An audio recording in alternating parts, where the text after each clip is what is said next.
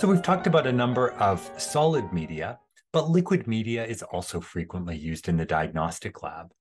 And we might employ these media when we have samples that are not easily plated onto solid media, when we have large sample volumes, or in many research applications, such as culturing organisms from food. What you can see in this picture is a dried snake, which we were culturing for research purposes to identify antimicrobial resistant organisms. The dried snake was very sharp and pointy, and so if we were to try and plate that directly onto agar, it would have scratched up our plate. By washing it in this buffered peptone water, we're able to rinse bacteria off of its surface, which we can then, in a much more non-destructive way, apply to our solid media. We can also use broths for enrichment culture. Here you can see bottles of McConkey broth for the selective enrichment of Escherichia coli. So once we have an organism in pure culture, we have our isolate, it needs to be identified. So how do we do that? How do we actually determine what species we're dealing with? Well, there's a few methods that can be used. One is the classical set of biochemical tests. Another is to use matrix-assisted laser desorption ionization time of flight, which is abbreviated MALDI-TOF, and has rapidly become the method of choice for bacterial identification in diagnostic labs. And then finally, we could do some sort of nucleic acid amplification test. So a polymerase chain reaction, or PCR, real-time PCR, or probe-based assay. And I'm not going to talk about any of those in more detail in this lecture. So first, biochemical tests. These are phenotypic assays, which oftentimes rely on some sort of color change of our media, on agglutination of the media, or change in consistency to differentiate a positive test from a negative test. In the left image here, you can see the indole tube test. On the left tube, we have a negative, so there's no color change from uninoculated. On the right, we have this bright pink positive reaction indicating an indole positive organism. In the center here, we have the Lancefield group test kit for Streptococcus species. Here, what we're looking for is an agglutination reaction. We have these antisera, which are able to agglutinate different surface antigens on streptococci, leading to clumping that we can visualize on these cards. And then finally, on the far right here, we have an example of the coagulase test. So in this assay, we have some rabbit plasma that we inoculate with different Staphylococcus species. And what we're looking for is clot formation. So on the left, we have an uninoculated tube. You can see there's no clot when that tube is tilted on its side. In the center, we have a coagulase negative species, which looks very similar to our uninoculated. And then on the right, this one formed a clot at the bottom of the tube, which when the tube is tilted, you can see it doesn't run up the side. Once we've done all our biochemical tests, we have to interpret them. And in order to do this, we commonly use these biochemical identification tables that you can find in any good diagnostic microbiology textbook. So there's lists of tests along the top here, all of our different species along the y-axis, and then the percentage of isolates of each species that are supposed to be positive for each test listed within the table. So it's a very time-consuming method of identifying organisms, and it's really started to go out of favor with the introduction of MALDI-TOF. So MALDI-TOF is oftentimes treated as kind of an answer box. It performs very well for most routine identifications, and it has some huge advantages over classical biochemical tests. It's very fast.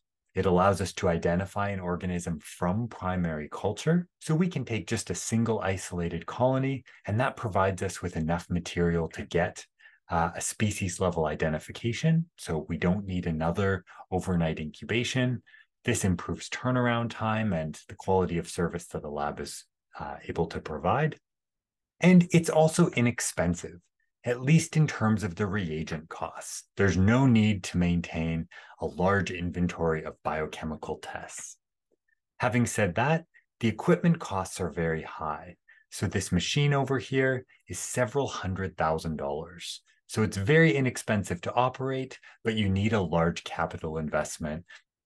I've put a link to a video up here where you can see a demonstration of just how useful MALDI-TOF can be in a diagnostic setting. Next, we're going to talk about biocontainment levels.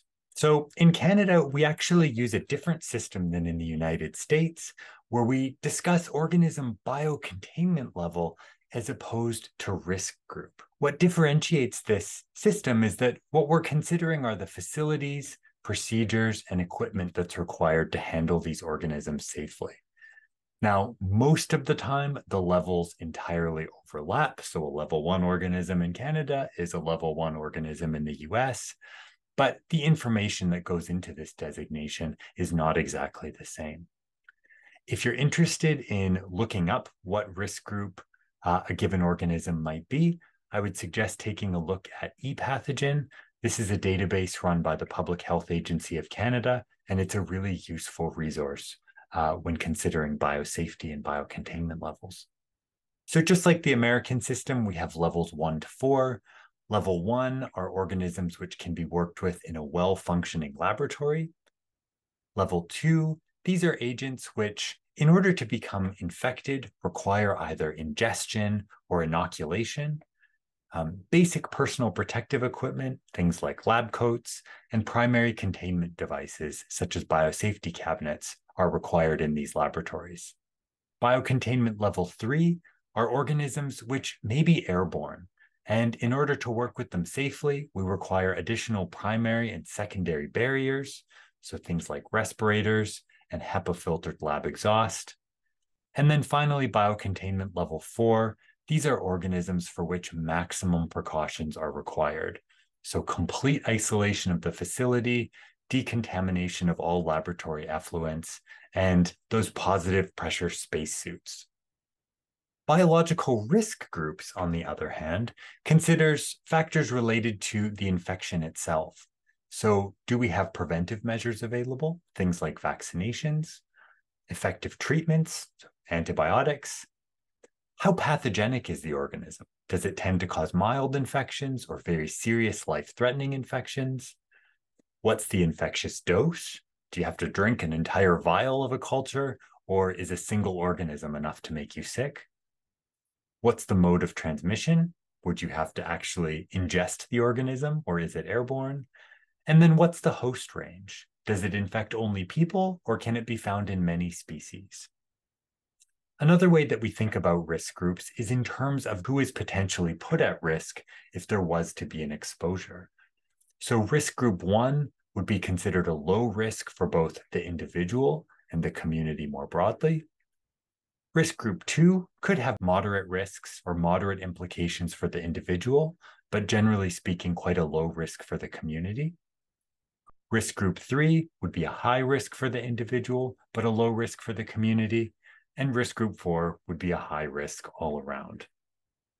So what are some organisms that might fall into each of these biocontainment levels? So level 1, these are bugs that are unlikely to cause disease in otherwise healthy individuals.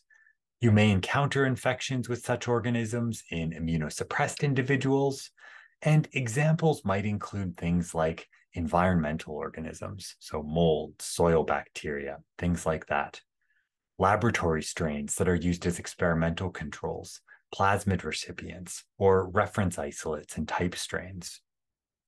Level 2 contains really the majority of common pathogens. Bacteria like Campylobacter jejuni, Escherichia coli, Pseudomonas aeruginosa, and Staphylococcus aureus, very common opportunistic pathogens, would all be considered biocontainment level 2. As far as fungi go, Aspergillus fumigatus, Malassezia pachydermatis, and Candida albicans are all species that we commonly encounter in veterinary medicine that would be described as level 2. Level 3 includes a number of really important, potentially zoonotic organisms and fungi which cause systemic mycoses that you might encounter. So bacteria such as Bacillus anthracis, the cause of anthrax, Francisella tularensis, the cause of tularemia, Yersinia pestis, the agent of plague, and Brucella abortus would all be level 3 bacteria. Fungi, such as Blastomyces dermatitidis and Coccidioides immitis, are also level 3 organisms.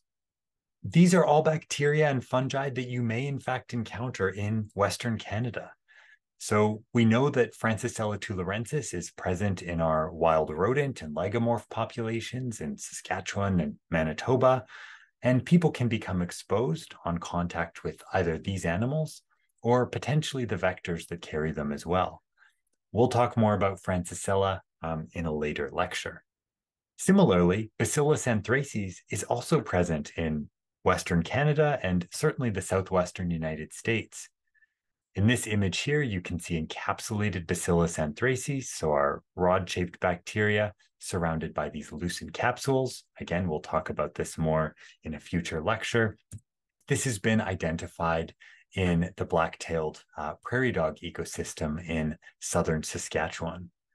Yersinia pestis is an important disease historically. So this is a sculpture from the Rijksmuseum in Amsterdam, the patron saint of plague victims.